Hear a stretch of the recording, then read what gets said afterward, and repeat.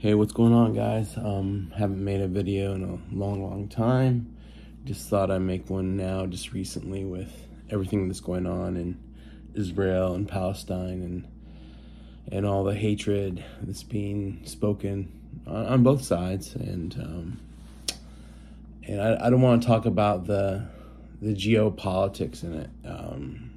There's some people that can do a way better job than me, and they can break down the history for you guys better than I can.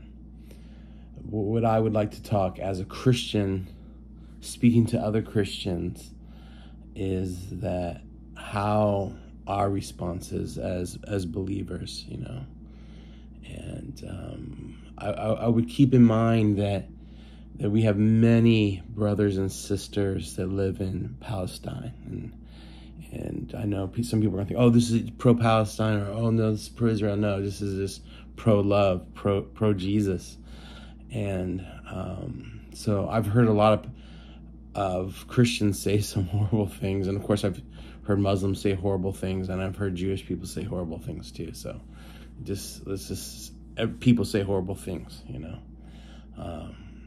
Anyways, how we respond to those that hate us. I'm reminded of the teachings of Christ, and Jesus is always reminding us to turn the other cheek, to love. And I'm not saying you can't respond militarily to something that's wrong, but how do we respond as believers? We're not the government, right? We're Christians walking in faith. So our job and our responsibility as Christians is to love everyone, even our enemy, right? And I guess it comes because I've seen horrible things, like I said, on both sides. But I saw some pastor or some leader say something about, oh yeah, let's just blow up the Dome of the Rock and build the temple, and just it shocked me. And I was like, what? Just hatred, so much hatred that can flow from people. I don't want to belittle this by using a sci-fi reference, but it just reminds me of when Yoda said,